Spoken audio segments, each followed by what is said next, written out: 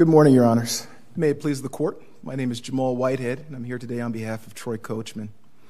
Your Honors, this was a 7-day jury trial resulting in a unanimous verdict. There was no objection as the jury was impaneled. There was no objection to the jury instructions or a contention that the jury was improperly instructed. No objection during opening, closing, rebuttal, as the case was given to the jury. It was only after an adverse verdict was returned that Mercedes took issue and did so in the vehicle of a Rule 59 motion contending that Mr. Coachman had made some type of improper argument and that had led to an excessive verdict. On review of the motion, the trial court found that there was substantial evidence supporting the verdict and that no improper argument had occurred.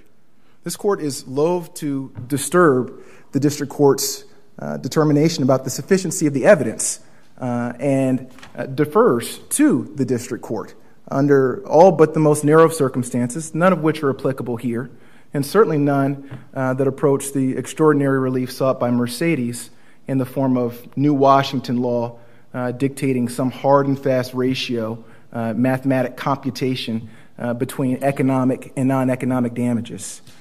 We talked a lot, and I heard Mr. Goodfriend talk a lot about the argument during closing, but argument is not evidence.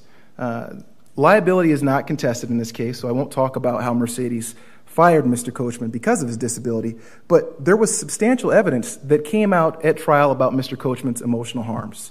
And the jury heard from his family, his friends, his medical personnel, former colleagues about how Mercedes' conduct cut Mr. Coachman to his core, about how it disrupted his worldview. This was a man that was called Mr. Mercedes because he was so closely identified with the brand and it meant that much to him.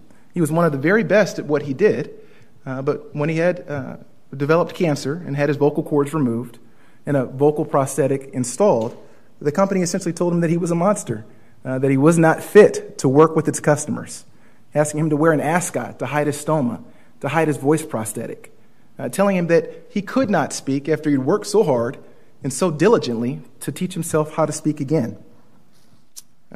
The fear and anxiety that resulted from losing his job, which also resulted in him losing his disability benefits, was palpable. And the jury heard about all of this.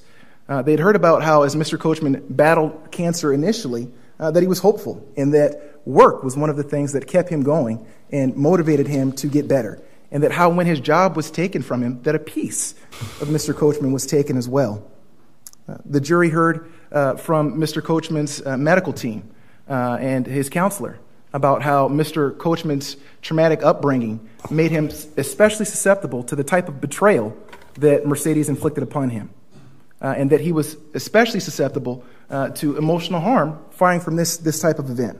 So at the end of the day, Your Honors, the verdict was large because the harm they inflicted was large. And telling the jury about these harms isn't an appeal to passion or prejudice, but just a recounting of the facts of the case. So, we're talking about, you said, Judge Presnell, one page in a 30-page closing argument. It really boils down to 12 lines. And when you look at this argument in context, we're talking about RP 1199, it's important to read RP 1198, 97, 96, so on and so forth, putting this argument into context. And it's clear that this is no appeal for punitive damages.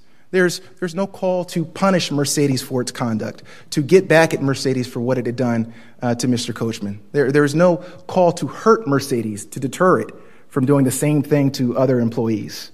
This is not a call for disgorgement. There's no suggestion that Mercedes was wrong from retaining the benefit of Mr. Coachman's work or that it would be unlawful for the company to keep it under the circumstances.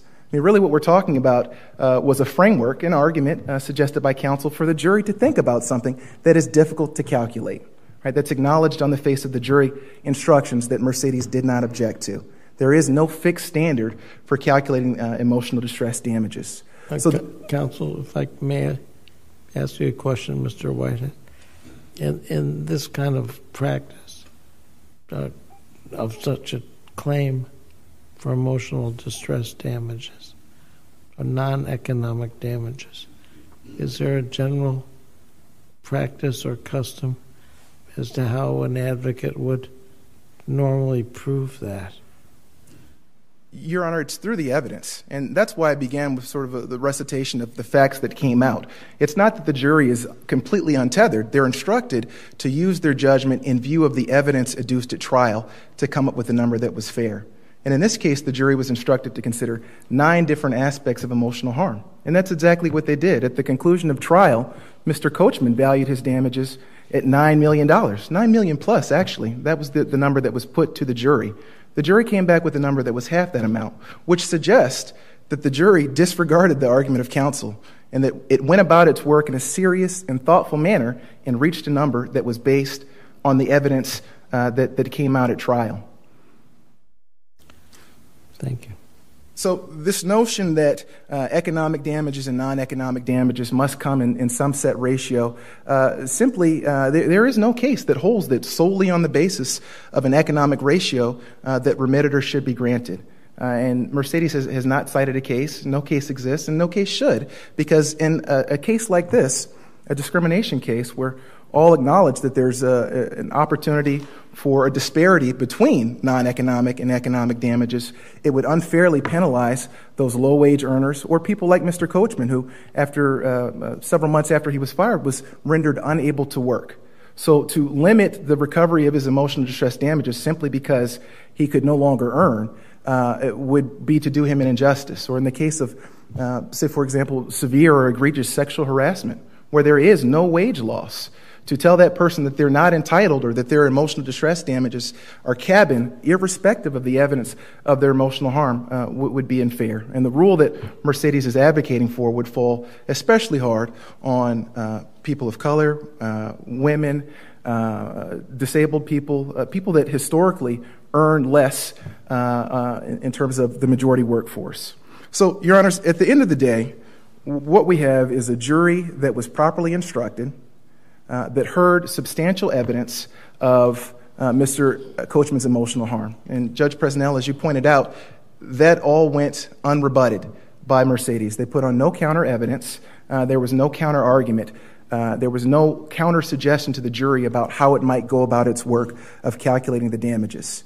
The absence of which was so conspicuous that the trial judge even noted in his order denying remittitor, denying the new trial, that Mercedes made a strategic choice not to argue damages. In this instance, Mercedes made its bed and shouldn't be heard to complain that the bed is lumpy.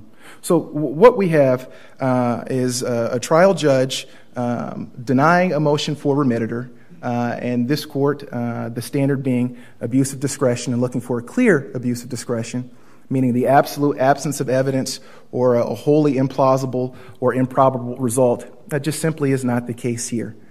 For that reason, Your Honors, we ask that you affirm. Thank you very much.